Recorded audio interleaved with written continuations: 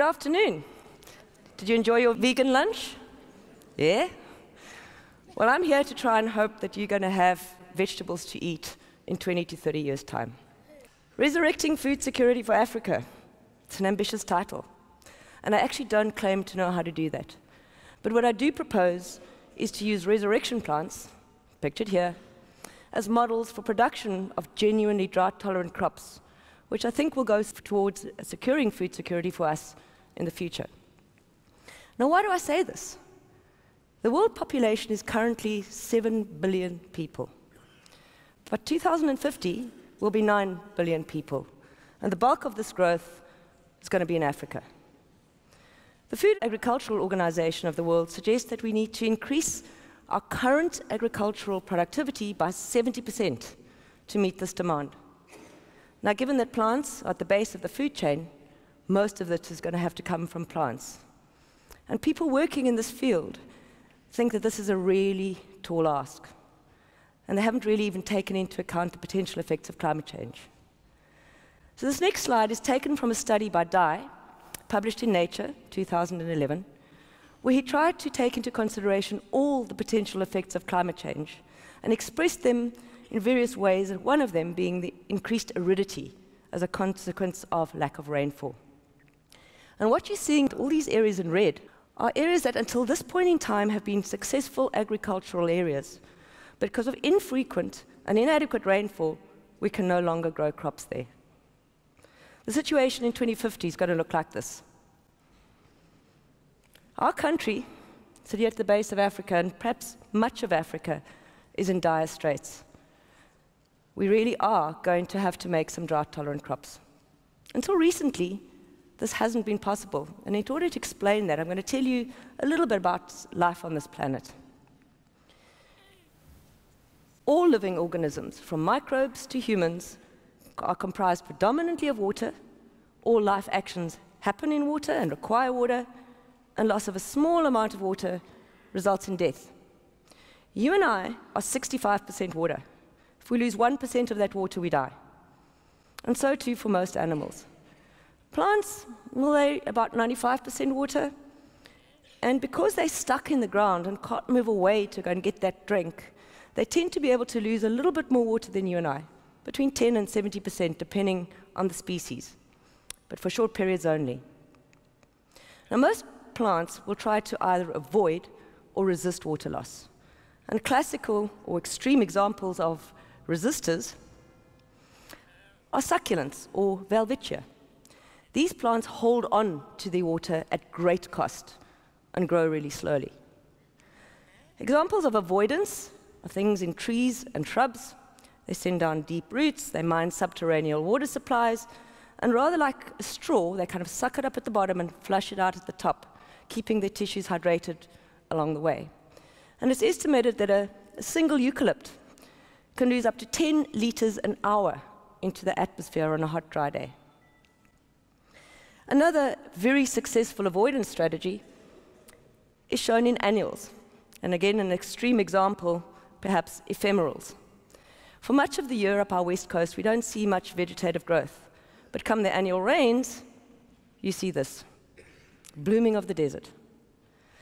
Now, the strategy of annuals is to actually grow only during the rainy season, when there's enough water and the temperatures are conducive for vegetative growth, plant growth. Now, they survive all the other periods of the year by producing at the end of that growing season seeds which are alive but dry, between 8 to 10% water. And we call this property of being able to lose so much water without dying desiccation tolerance. And in this desiccated state, seeds can survive extreme environmental conditions. So in nature, those seeds would lie in the soil, wait for the next growing season, and the whole cycle starts up again. And it's a hugely effective strategy. We've been using it for thousands of years in our agriculture. In fact, the bulk of our food production comes from annuals, predominantly cereals. And it's a great strategy. But the downside is that there is little by way of inherent resistance, avoidance, or tolerance mechanisms in annuals. They don't need them. They only grow in the rainy season, and they provide seeds to help them survive for the rest of the year.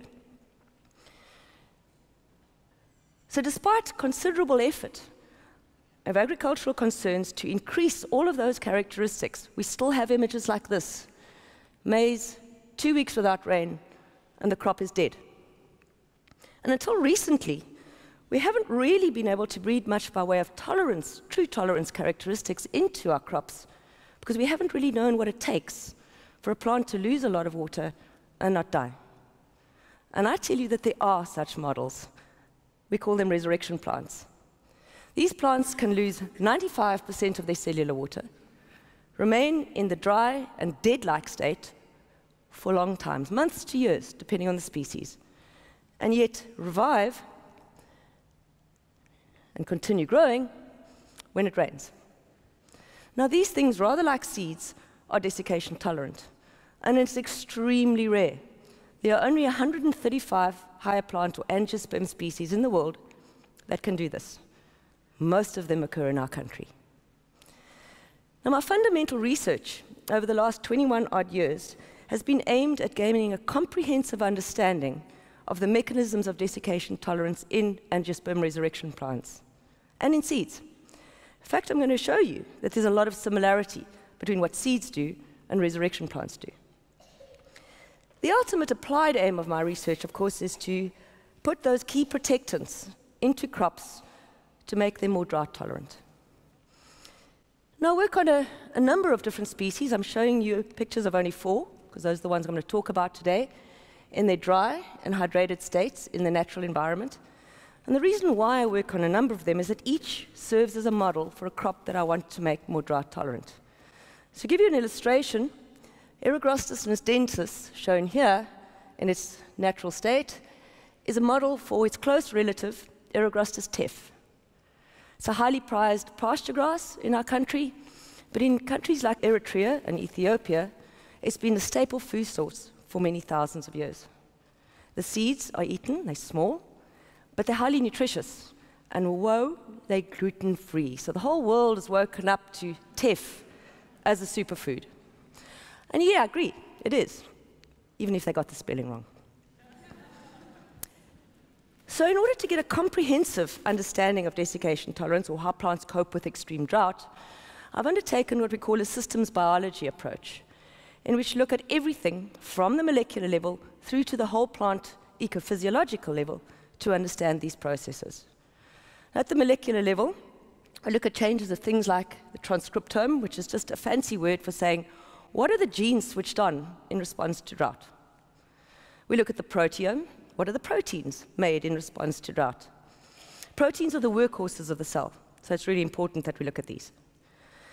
We look at the metabolome, and you've probably got it by now, the metabolite responses by drying. Another word for metabolites is plant chemicals. Now, I said before, plants are stuck in the ground, and in order to cope with particularly their environmental stresses, drought, cold, insects, herbivory, pathogens, they make themselves an arsenal, chemical arsenal, to survive. So it's important that we look at this. And finally, of course, we look at the lipids, for many and varied reasons, but one of which is that they actually act as signals to turn on genes. We do things like look at the changes in the tissue as they dry down. We use physiology and biochemistry to understand the function of the protectants that we think are protectants. And in turn, all of that, we try to understand how this plant then copes with all the stresses of its environment. And I've always had the philosophy that I need a comprehensive understanding of what's going on in order to take meaningful suggestions for a biotech application. Now, I'm sure there's a lot of you in the audience saying, biotech? Is she going to be making genetically modified crops? The answer is yes, I am. But the point is, I'm actually starting with crops that are so highly genetically modified anyway by classical breeding, and we consider them safe to eat. I'm going to give you an illustration of maize. The original ancestor of maize is a little plant called teosinte. 7,500 years of conventional classical breeding has resulted in modern maize. It's also resulted in millions and millions of gene changes. Chromosome doubling, trebling, gene duplications, gene reversals. ultimately a highly genetically modified plant from its ancestor, and yet considered safe to eat. Modern biotechnology allows transfer of a small amount of known genetic material, you know what it's going to do, into a place accurately determined, the results of which are very quickly tested and reversed if need be. It's actually a hugely safe technology if appropriately and ethically done. It's the inappropriate use, mainly for financial gain, that's given this field of endeavor a really bad name. So what am I going to do to make crops more drought tolerant? Two things.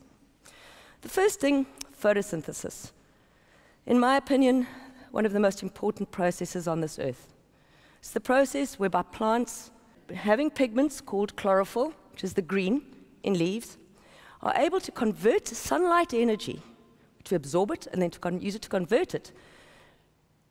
convert carbon dioxide taken in from the air, water taken up from the soil, into carbohydrates and oxygen. Carbohydrates provide the energy for plant growth, which we need for our crops, and oxygen emitted to the air we need for respiration. So it's important, if you're making a drought-tolerant crop, that you actually make sure you protect photosynthesis. But sadly, it's quite a damaging reaction, because there are three places where things called reactive oxygen species, another name for free radicals, form quite naturally. Now, reactive oxygen species are highly dangerous if they get out of control, and normally they're mopped up or kept under control by antioxidants. In this little cartoon, I'm going to show you three places where it happens quite naturally during the process of photosynthesis. First place is where chlorophyll absorbs light energy in the first instance. Second time, when water gets involved. And the third time, when there's a protein called ferredoxin that's been reduced. Now, under well-watered conditions, these free radicals are just mopped up and the plant goes along quite happily. But under drought conditions, there's a massive increase in reactive oxygen species or free radicals forming. And the antioxidants in most plants just don't cope anymore. So how do resurrection plants prevent this? Well, they do a number of things. But one of the important things that they do is they actually stop that light chlorophyll interaction anyway. What I meant to say is that plant death happens if you don't stop these free radicals forming.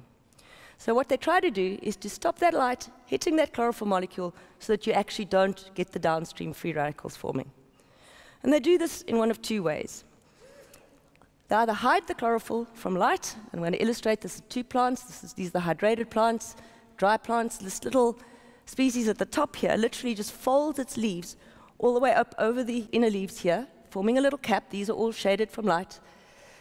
The only surfaces remaining exposed to light are the bottom surfaces of that outermost rosette of leaves.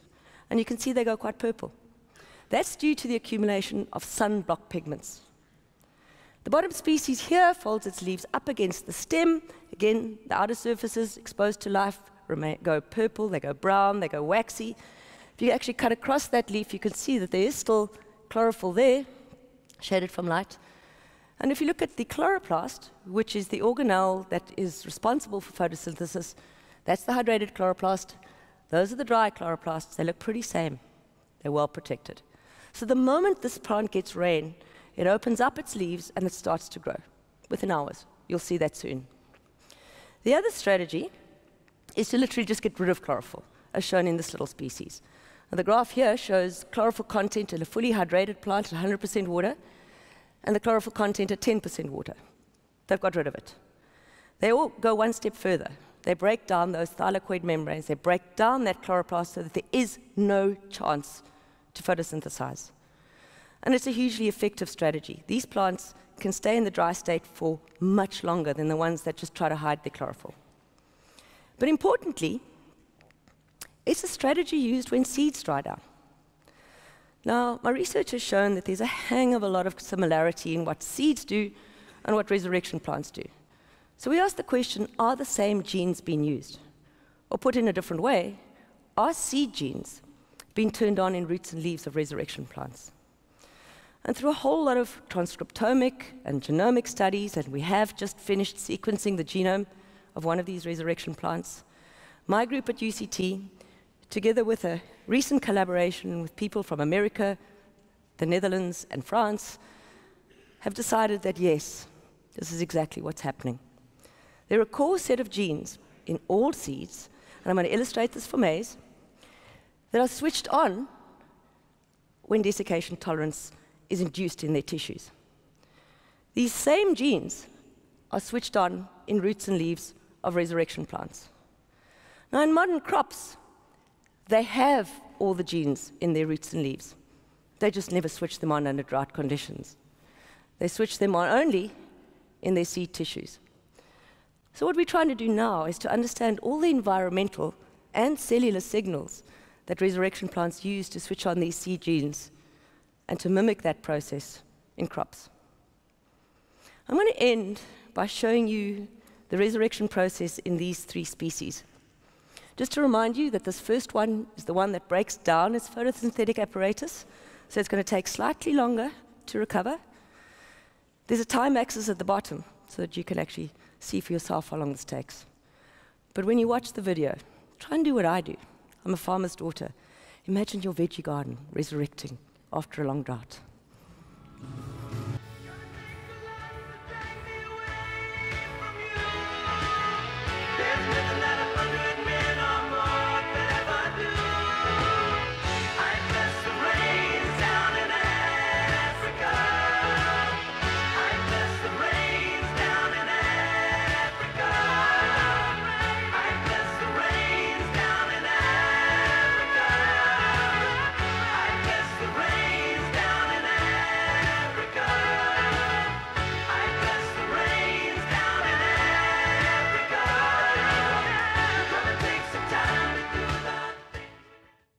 My plants and